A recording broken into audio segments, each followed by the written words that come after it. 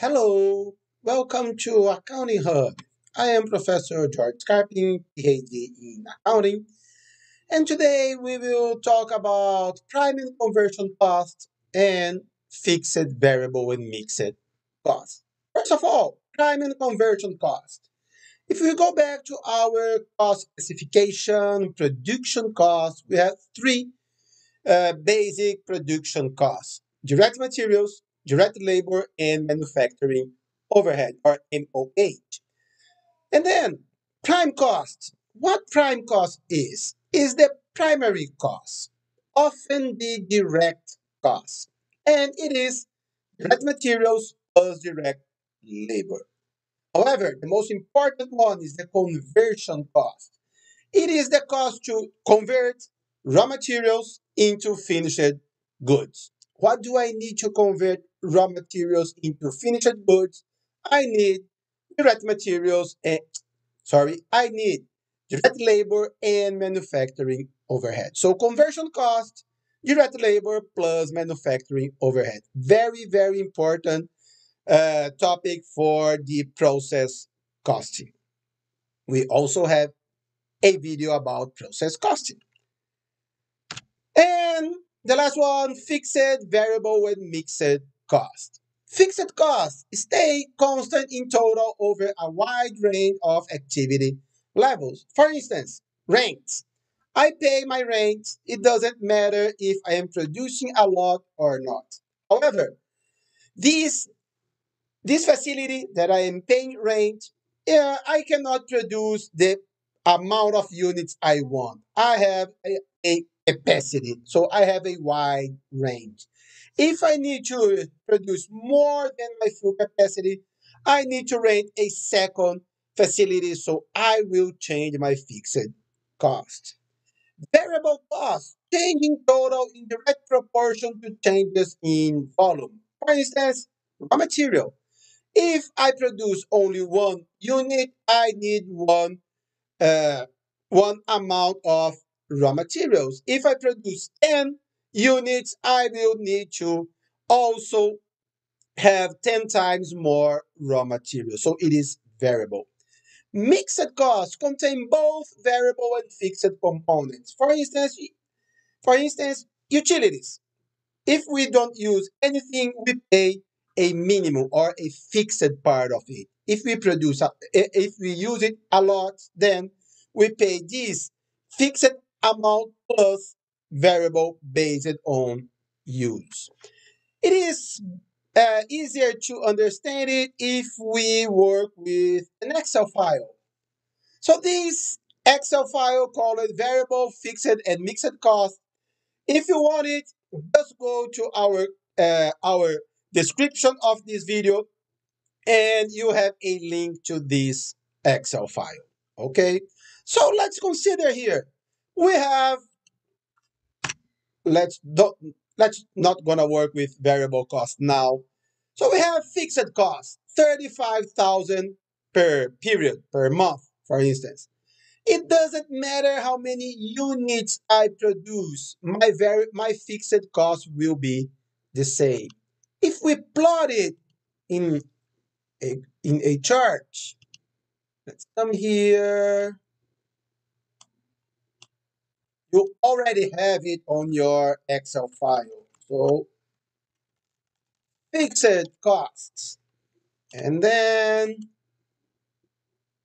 select data here. Units is not here. However, it is the category here. Oh, much better.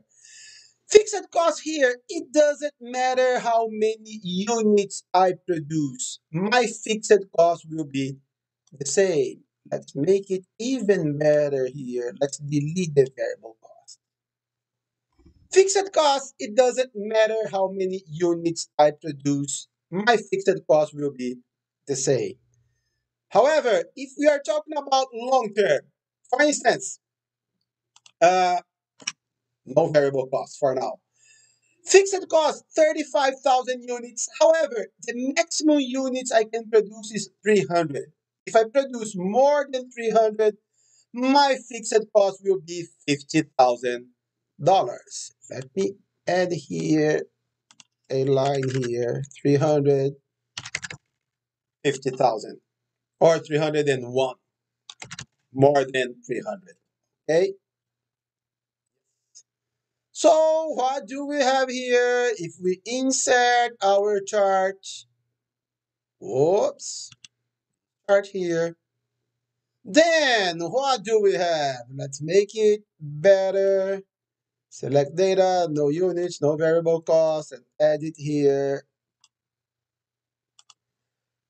Here we have a step. So our fixed cost changes just like a step here or stair. That is, have a lot of different names here.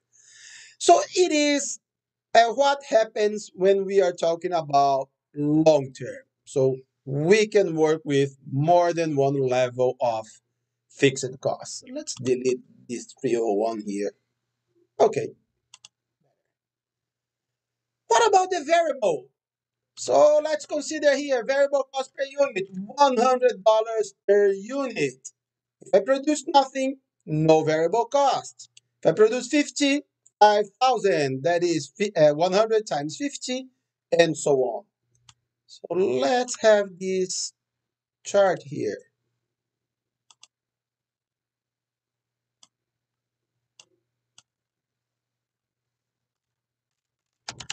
Variable costs.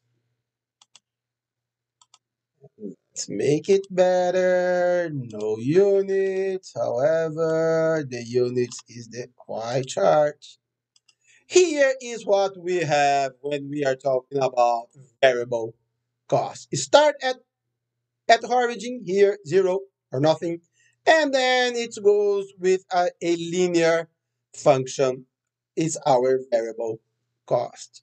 And here it doesn't matter if we are talking about short or long term, because let's consider here our variable cost 100. If we plot it in a chart, our function remains the same. Here, variable cost. Our function remains exactly the same. Let me clean it here. And then it doesn't matter if we are talking about short term or long term, variable cost will be a linear function.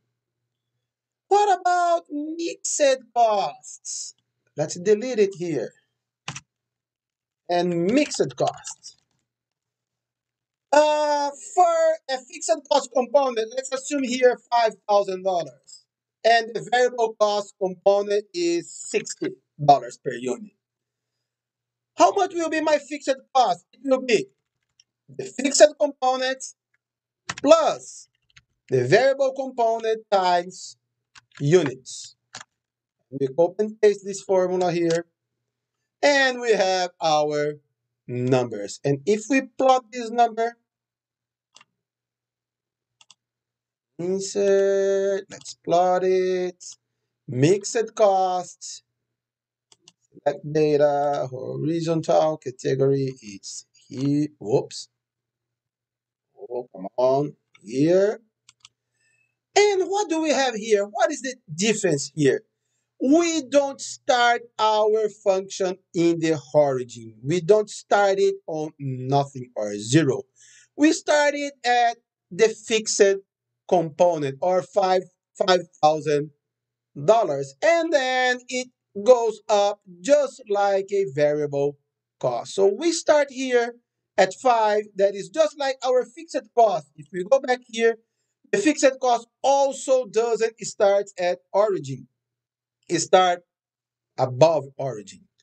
The same here as the fixed cost. So this first part here is the fixed amount. This second one here is the variable amount. Okay, guys. So thank you so much. If you have comments, questions, leave it in our YouTube video or email me at jscarping@gmail.com. And don't forget, Subscribe our channel and like this video. Have a very nice day.